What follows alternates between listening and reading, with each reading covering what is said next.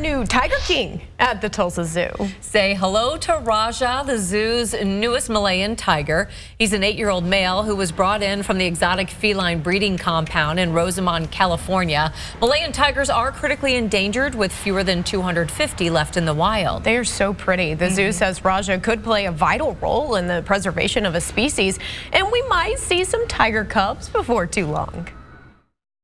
I think people are always really excited for a tiger. There's something about them that people kind of hook onto, and they get to know the different personalities. They get to know the different individuals that we have, and that's always really exciting. Raja is part of the AZA Malayan Tiger Species Survival Plan. As we said, Malayan tigers are critically endangered, with only 100 to 250 remaining in the wild, with 50 tigers at AZA facilities.